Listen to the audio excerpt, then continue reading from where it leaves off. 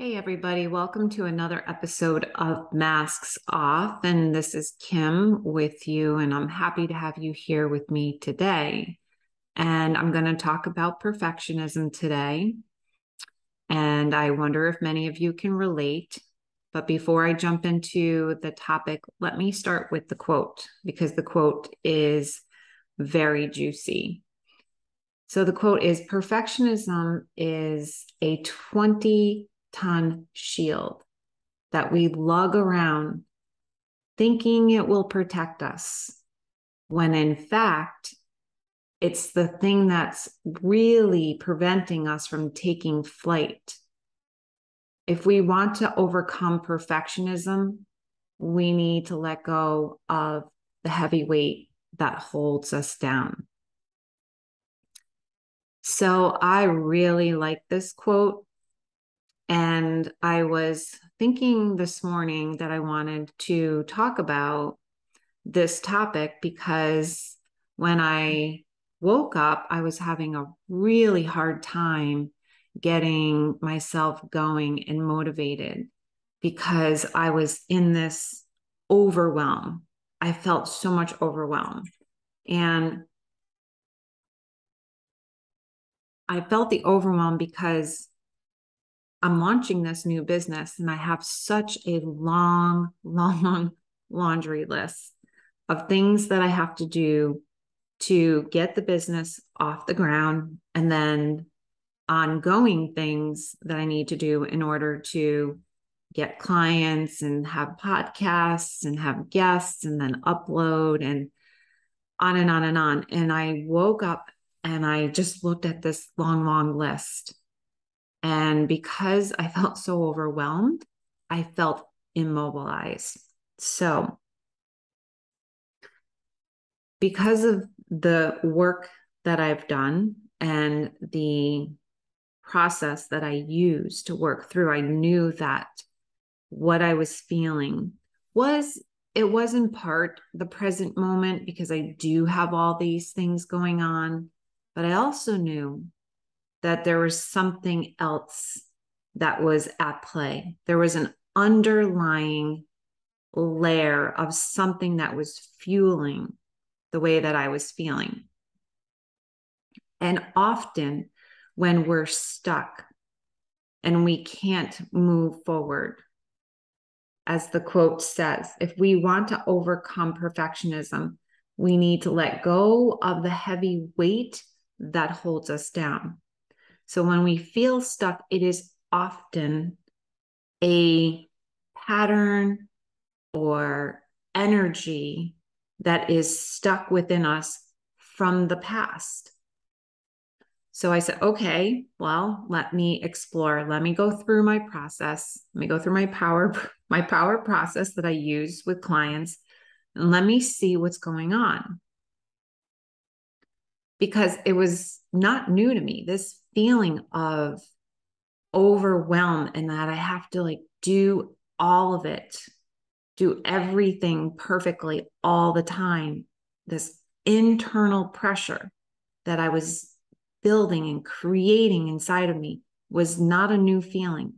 It was one that I've had for a very, very long time.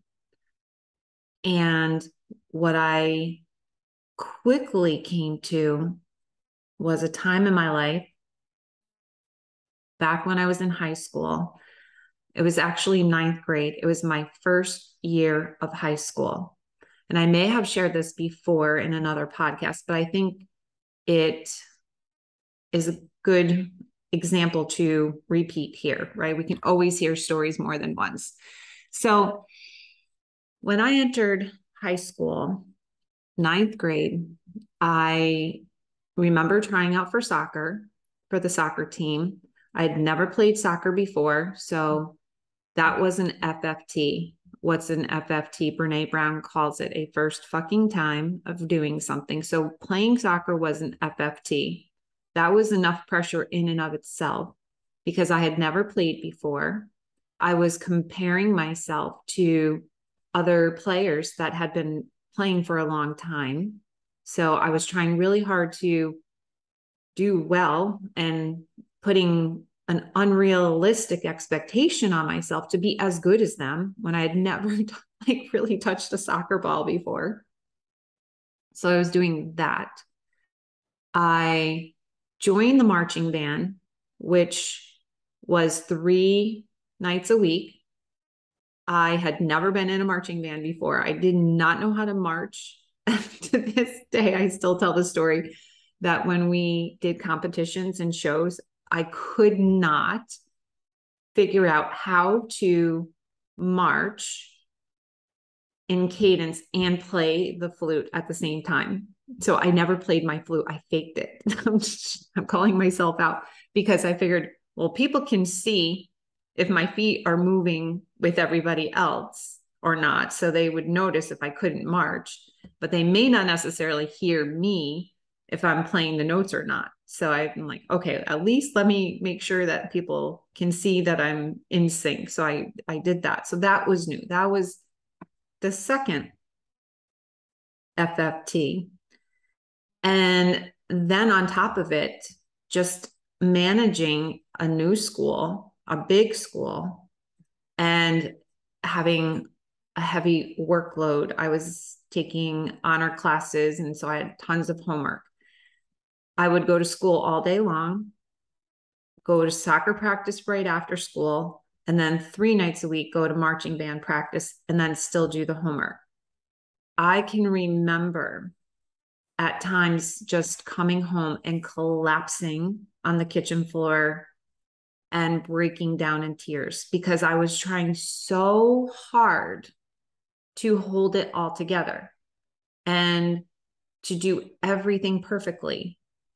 And here's the part about the perfectionist that's really difficult. And this is where so much suffering comes in,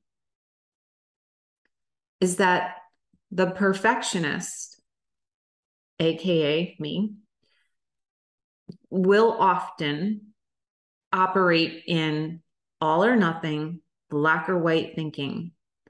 And it's more of there's more of a fixed mindset rather than a growth mindset, which translated for me that when I was doing all of these new things, I was expected to do everything perfectly like that without even a learning curve, without a growth curve. I was just put this pressure on myself, and no one was telling me that you have to be a straight A student.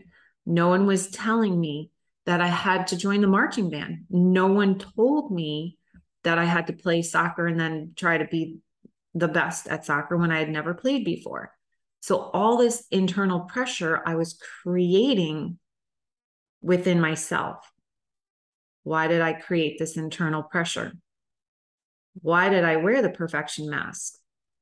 And I've shared this story before, which is that I learned that by wearing the perfection mask and by being perfect, that it was a protective mechanism. It was a way to protect my inner self, my inner child, because I had a messaging that, and no one directly said it to me, it's a messaging that I learned, picked up on, that if I wanted to be seen and I wanted to be validated, AKA feel like I was good enough, feel like I was lovable and worthy, then I needed to perfect and perform. So I have all this internal pressure that I'm creating for myself because I'm just trying to be seen and validated and feel like I am worthy. Here is the problem. As the quote says, I'm sorry for clearing my throat. Perfectionism is a 20-ton shield that we lug around thinking it will protect us, thinking it will protect us. And it does feel like a 20-ton shield. That pressure of having to perform and perfect and please and carry that around is heavy.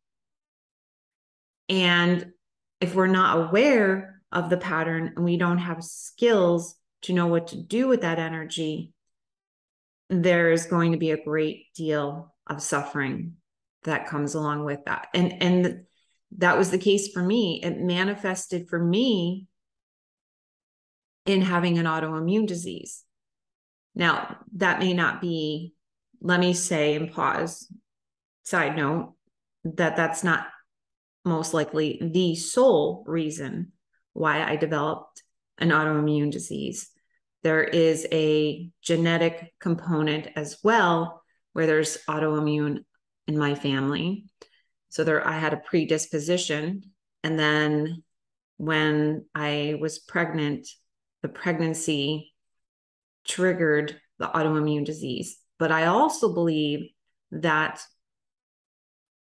having all of this internal turmoil added to that, because it created more inflammation in my body as a result of all the cortisol and stress that I was putting on myself and that I was carrying around, created all that inflammation, which just made it ripe and a perfect storm for me to develop an autoimmune disease.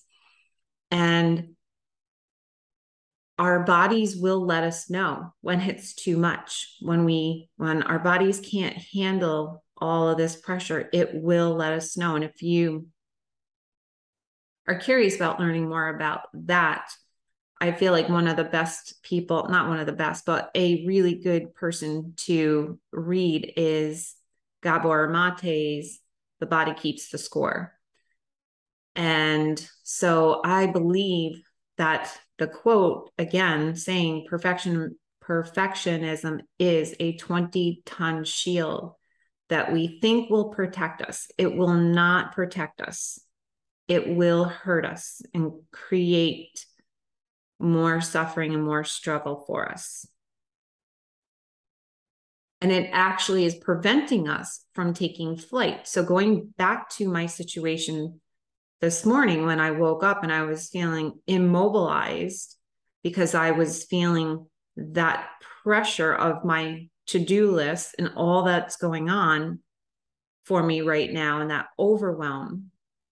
It, first of all, like I said, brought me all the way back to the past. So though when it happened back when I was in ninth grade, all I did was take those feelings, that energy and emotions that I was feeling, and I pushed it down. I stuffed it down because I didn't have the tools or the skills to know what to do with all of that.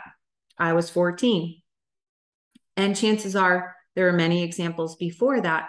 And I clearly know there were many situations in my life that followed that. It was a lifelong pattern until I learned differently, until I learned the skills and the tools to handle it differently. So what did I do differently today?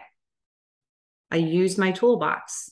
I knew that what I was feeling, the energy that was coming up, was from the past. I also had a lot of energy going on for fear of the future. What if I don't do it? What if I can't get it done? What if I fail at this? What if I'm not smart enough? And even that, those thoughts of what if in the future, things that may or may not happen that I'm fearful of, even those can then loop back to triggering patterns from the past of feeling not good enough. At the core of it, for all of us, it mostly boils down to core wounding, which is I'm not good enough. I don't feel worthy of love and belonging. And what I want and desire is not available to me. So all of that was just this inner dialogue, belief systems, looping, going on and on and on. When I finally said, okay, I can't operate like this all day long. I need to heal and I need to feel and I need to do something with this energy. And so then I went and did a meditation and used my tools, used my skills to be able to allow and include and integrate the part of me that was from the past, feeling like it's too much, I'm not good enough, I can't perfect, and just allowing that all to just be, accepting the as is. And once I went through the process, then I could feel the energy shifted and the energy moved. And now I'm feeling more centered. I'm clear headed. I'm not attached to that perfectionist mindset right now. I am in the space of one thing at a time. My best is good enough, progress, not perfection, and so on. And what am I describing right there? What I'm describing is a middle ground, an in-between space where there's grace and there's compassion for myself. It's growth. It's not this all or nothing, black or white mentality. It's the middle ground. And there's so much more space. There's more freedom now. There's more compassion for myself. There's more love for myself. My energy is flowing more clearly. And thus, I'm going to be able to create more so throughout the day. So, and here's the thing, it's possible that later on today, the thoughts might start again. The mental looping might start again because the pattern of the perfectionist is one that started way back. So there's lots of layers of sedimentation and it just takes time. It's not like it's going to go away forever. What is different for me, and that can be different for you as well, is to have the toolbox, to have the skills to know how to move it or heal it when it comes to the surface. So just think about these as blocks, like energy blocks, or think about water flowing, like a flowing river going downhill. And there's all of these big boulders, and the water has to go around the boulders. And if you take that scenario and you compare it to your energy, and if your energy is flowing and you have all of these blocks, energy blocks, patterns, things from the past that are in the way, the energy has to go around those big blocks, around the boulders. And it's still flowing, but it's maybe slowed down some because it has to go around the big boulders. And some of us have huge boulders, and then others may have smaller ones or medium-sized ones. And as time goes on and you do more and more work, you're clearing out some of the boulders, the blockages, the patterns, and your energy starts to flow more. So that's the end goal, is to be able to have your energy more clean and clear flowing so that you can create, love, have peace, have more joy and more creativity, more abundance. That's the end goal. And that's what I do with my program. And that's what I use every day for myself as well. So I, like the quote says, we want to overcome perfectionism, we need to let go of the heavy weight that holds us down, the heavy weight, AKA / boulders. And there's a process that you can use to let go of that heavy weight. So I hope that you enjoyed this episode. And if you want to know more, you want to hear more about it, you want to understand more about the process, then let me know in the comments section.